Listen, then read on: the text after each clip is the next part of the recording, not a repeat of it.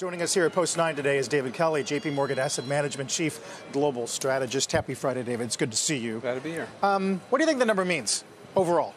Well, it's a benchmark. I mean, I'm old enough to remember S&P 500 back in the 1990s. So it's remarkable. I think if you look back over the decades, what you've seen is a huge increase in the profit share of GDP, in the value of financial assets.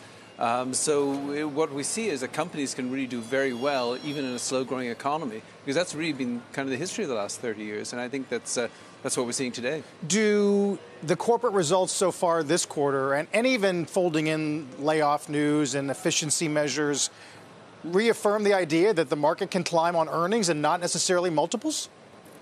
Not really. No, I think it's about multiples now. I think what happens is, a bull market gets going on earnings, and the earnings are good, and the earnings have been good, and the margins are great. But the growth in earnings from here just can't be that big. But what's happening is if you've got a stable environment, then people push the envelope on valuations over and over. We don't stop at the limits of prudence. We wait for a crisis, and so I think that's why the market can grind higher, even though honestly there's a limit to how much earnings can grow in this environment. So how does that affect your base case for the year or the year following? Well, it's tricky. I mean, our base case for 2024 is 2024, 2% growth, zero inflation.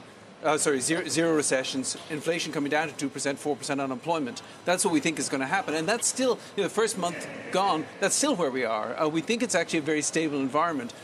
If some shock occurs, maybe we have a recession, but we don't see that. We don't see inflation reigniting. So it's just very stable. I think that it's that stability that's allowing the market just grind higher. I would add also that the U.S. is really distinguishing ourselves in terms of growth here. We talked a little bit yesterday about decoupling. So China's now in a deflationary environment, and confidence is, trying to come back, but a little shaky. Europe numbers have been weak. The U.S. growth numbers, absolutely, surprisingly resilient. Where's Atlanta? I always turn to Carl because he always tells me when Atlanta Fed GDP is at. We're in the 3-4 range. 3-4. Yeah. For Atlanta, I mean, it started below 2%. So I do wonder how much flows globally coming into the U.S.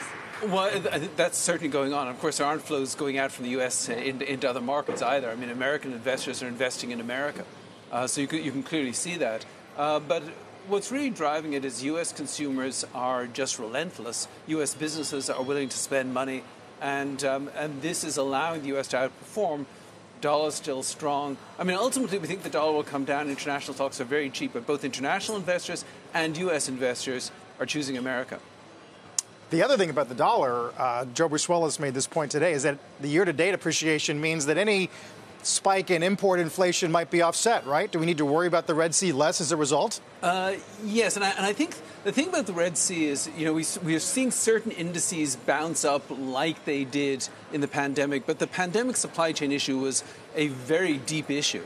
There were many, many layers to it. This is just one part of the story, and it's not a very important part in terms of overall costs. So when you look at the inflation numbers, there are two big things: auto insurance and shelter costs, and those are going to grind lower all the way through this year. And so you could even have a situation where wage growth stays at 4%, doesn't soften, but the CPI headline numbers are just going to keep coming down. So I think we're going to have good inflation numbers here, even if wages are sticky.